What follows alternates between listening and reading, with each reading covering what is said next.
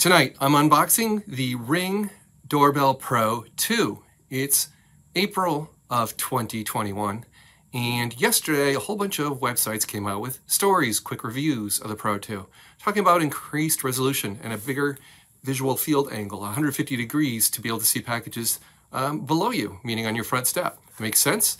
A lot has happened in the 5 years since I wrote about the original Ring Pro. The original Ring doorbell I had for a couple months and returned it, and that was because it didn't have 5 gigahertz and it was lacking some other features. And way back then, Jamie Siminoff, the now CEO who got bought by Amazon, the company, I actually talked to him. There was a little bit of a mishap with someone else's audio in the early stages. He actually responded to that. I appreciated that. Well, again, a lot has happened since April of 2016 when I first wrote about the Ring Pro on my front door. It is not cheap. There's been a lot of controversy, especially in the last year or two, with cooperation with police authorities that people are not too enthused about. I'm going to link to an article, I think it was CNET just yesterday, that really summed it up nicely. All the kind of philosophical differences you might have with Amazon or Ring and data sharing with authorities. For me, in my use case, it's simply about trying to get better front step footage, better front step coverage with a better visual angle. And tonight I'm going to unbox the Ring Pro 2. And I'm going to compare it to the original Ring. I have them right behind me on the workbench here. Quick look at the unboxing. We'll look at the watt burn of the original and the new one. And I'll hook it up to the Wi-Fi, which is very strong in my house and right nearby with an access point. And then I'll be mounting in the house and seeing how it goes in the coming months. But this is just an initial cursory review here at little guy blogger tinkertry.com, where it is hard to get products like this. The Verge and all the big sites, had them yesterday and then a wave about a month ago. Well, I don't get any pre-release samples. I just paid expedited shipping and pre-ordered this months ago when this was first announced. Straight from Ring.com, getting a substantial discount, getting the price closer to $200 rather than $250. So hopefully you find this helpful. Let's get started. All right, here's our setup. We've got a watt meter showing 6 watts. The power supply itself, when no doorbell is hooked up to it, draws 3 watts. And with the power supply, it's drawing 6. And then we have an interesting message here saying front doorbell, poor voltage. I think what it means is too high. This thing's 24 volts. I had trouble with 16 volts of the adapter that was with my house. So just a couple of things to point out. And now it says front doorbell online, poor voltage went away. So it's a little weird, but it could be just the short cable length versus the solid copper wire in my home with a very long cable length that seemed to have a voltage drop. Anyhow, let's get started with the new one. And we can actually compare. We'll be able to see the field of view, how wide it is in the original one. I can do live view right here. And it's gonna be a little hard to see with, well, actually you'll get a sense of how big is this overhead LED panel set of 4 up here. So we can kind of do a before and after there. Not the best, boxing job here. This came straight from Ring, but that's okay. 3D motion detection. So there's a bit of radar function, some new ranging technology here where instead of using just the camera and a 2D image to try to reconstruct a 3D world, to have a clue if something's close or far, and motion zones. Instead now we have a new sensor built in the front. And I'm actually curious if we can see that. All right, let's have a look at the box before we do too much here. 3D motion detection is what I was just talking about. Wider field of view, saying head to toe. Well, I don't know about toe. His feet are still cut off. 150 is not 180. So I'm just going to point that out. It's a little bit weird. But precision on the motion. So that could be interesting to make sure we have more accuracy on the detection. What else is new here? I don't know. It's the first time I'm reading this right here with you. Trying to get this installed. We'll go back to working tomorrow. And let's see. I actually expect some packages tomorrow, so during my normal workday, it'll be interesting to see if the pop-ups work well and the alerts to motion and so forth. All right, we've got a lot going on in this very densely packed box. Let's start with the tool. All right, so they have a new tool with this fixed. No longer is it removable. With Phillips, just one tool. Moving along, we have a bunch of pieces. Let's get to that last. Okay, now the box is empty. And let's see what we have in here. Wow. So it comes with, looks like, I don't know, 25 degrees, 30 degrees, something like that. So if we want to tilt one direction or the other, we got that. Kind of wish it came with a tilt down adapter, but it does not. We've got a sticker for our window if we want. And instructions. All right. Product information. I don't think there's anything in there of interest. Quick start. QR code to read. Okay, that's going to be handy. And then finally, a user guide. Talking about the hardware, the screws, wire nuts, alternate power cables. I don't think I'm going to need to deal with any of that. I'm going to turn off power and connect this. I'm not doing anything with the doorbell chime or any of that. Just hooking it up straight tonight. A little bit about the faceplate and the 2 screws. Probably going to use the screws that are in my house already. And that's what I have, a little hole in the wood in the trim of the house. All right, let's get going with the ring device. So again, I'm not going to need any of this. I could do soldered in a wire nut here and then just slide this on the back if I want, but I'm probably just going to go straight attachment. Less points of failure in my mind. Well, Pro Power Kit. This would be a thing to go in the chime. And notice 16 volts, max 24 volts is where I am at. I am not going to use this. I no longer use my front door chime that came with the house. I don't need to worry about that. All right, dimensions. Let's have a look. Looks a little shallower, and we've got metal showing in the side, so probably better heat dissipation through some metal that's exposed to the environment there. This whole back feels like it's acting as a heat sink. So it feels a little less plasticky in the back and a little more solid in the hand. I don't have my FLIR thermal camera handy right now, but this is actually a little warm in the back. I would say that's probably about 100 degrees Fahrenheit right now. So that's interesting. So I think this heatsink is going to serve me well. But again, mine was facing west-southwest, hot sun all up into the summer, and it survived fine. So right here, let's have a look. Ring Doorbell Pro 2, model SAT 252. Very tiny print on there. 16 to 24 volts. All right. The front, we've got a sensor there. Not sure which is which. And we also have a silver color, which doesn't match my house. So, I don't know. Are these compatible? No. You can see quite a difference in shape.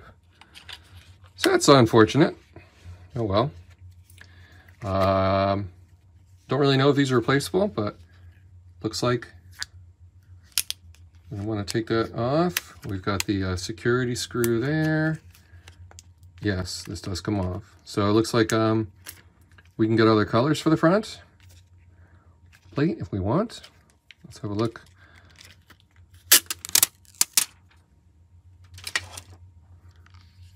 And see if I can get some good lighting in the sensors there. Looks like they've got some coating there for sure on this glass. And a very wide angle lens you can see in there. And the button, still feels not amazing.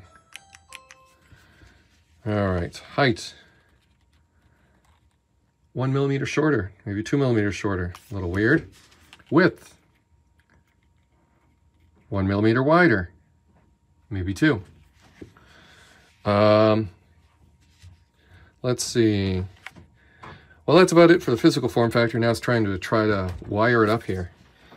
So we're going to need voltage on here. So everybody said I'm going to unplug it first. Let's go ahead and time lapse this little section here and speed this up.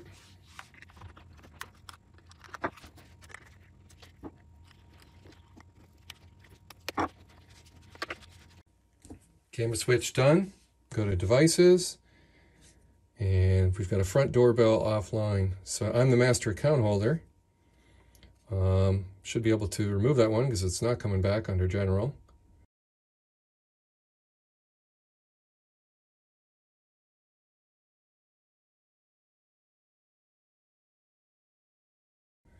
Remove the device. Great. And let's add the new one, doorbell. Scan the QR code right off of there. There we go. Pick the address. I have two. I have some devices at a secondary address that I manage for family. Front door is where this goes. It has been installed.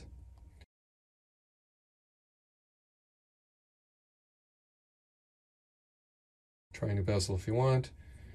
Waiting for setup mode. Well, it's already in setup mode with the swirly light, so we should be good here soon. The light is spinning.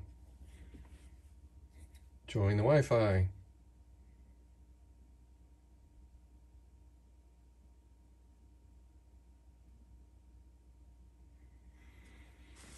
Ring doorbell is connected to the Ring app.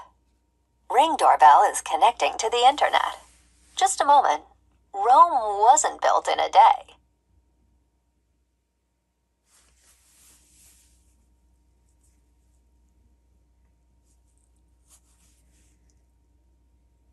Your Ring doorbell is ready to go. With Ring, you're always home.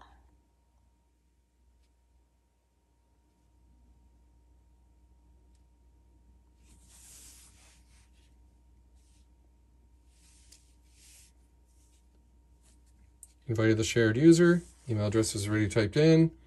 I'm skipping linked devices. Gonna optimize motion.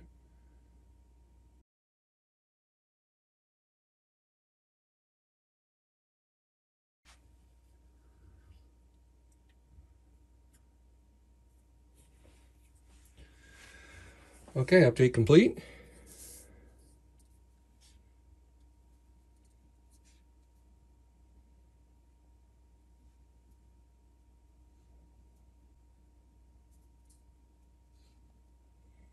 Okay, let's go live. All right, it is clearly much more wide angle. You can see those 4 ceiling tiles there. So, dramatically wider view. And that is going to be a good thing for seeing when packages arrive.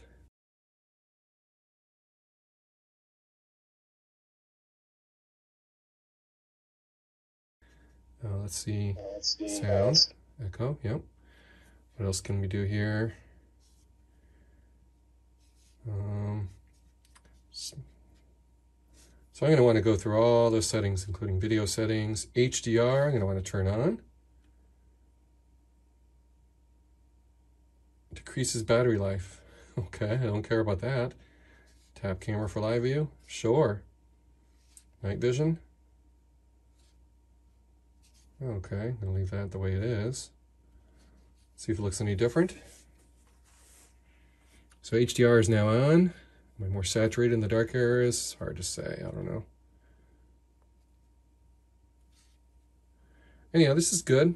I'm done. My device shows, obviously it's going to show strong Wi-Fi. If we look at its device health, we're going to see the firmware. Up to date. Ooh, doesn't give me a version. Transformer voltage, good. That's all a little bit odd, but all right. The thing I didn't check out yet is the spacing of the screws. I sure hope that didn't change, right? So let's take off that bezel and let's compare the back plate. I really don't want to make new screw hole positions in my wood in the wall, and it looks like we have a match. So, whoops, it's off camera. So that's a good thing. Definitely. Kind of an important little detail, but again, who wants to make more holes in their home? Again, that stranded cover, you should use solid doorbell wire. I just didn't have it handy in such a length for this quick video here. So now I'm going to go back to putting the transformer where it belongs in the house and put the doorbell in the front of the house and call it a day. You can see some serious weathering going on with that. Is it plastic in the front or what? I don't know, but this one does appear to be glass. And nice and clean for now. Quite a bit of lag. So we got about a second of latency there. We go full screen here. What's that do? Aha, goes horizontal. Can we pan? Yes, we can, to kind of look around. Interesting. All right, so here we go. Doorbell push, timing test. Ready? Notifications are back on. That was very quick. Okay, that was pretty darn snappy. Very nice. So one thing I forgot to show you is that under the hamburger menu, the top left 3 bars, tap on that and you've got a What's New section in the Ring app. And scrolling around, I realized, oh, I never set up 3D motion detection to avoid unwanted alerts. That's using the new feature in the Ring Video Doorbell Pro 2. They call it radar. 3D motion detection, overview, tap on continue. It confirms where it's installed and my service address. I make sure that's right. Push pin was a little bit off, so I moved it to the front of my house. Sorry about the blurring I need to do for privacy reasons, but you'll get the gist. Once we get that push pin just right, click on the blue continue button. And next, you're going to see orientation, which way things are aiming. So we got a live view out the front, video doorbell. And then we've got a blue sweeping area on the bottom screen there where you need to aim it in the right direction. So basically changing it from looks like it defaulted to north or something. So got that all fixed. And then I tap on the blue continue button when I'm ready. Got it oriented perfectly. Next, detection range. So I cranked mine from 15 feet all the way over to 30 feet. Then tap the blue button to continue. Settings saved. All set. And then it was time to start test. So now I'm outside, walking around, and soon you're going to see some colorful dots on the left edge there. And that represents me and how far I am from the camera.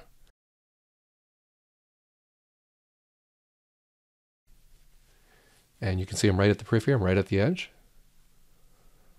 And it says walk to the edge and then hit confirm.